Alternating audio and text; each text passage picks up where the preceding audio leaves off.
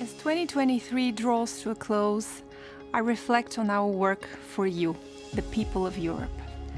I only joined the Commission 3 months ago, but we have already achieved significant milestones on the road to a better future for you all.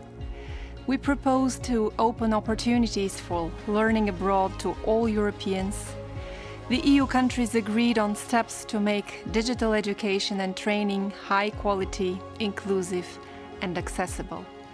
And we welcomed the UK back to Horizon Europe, our research and innovation program.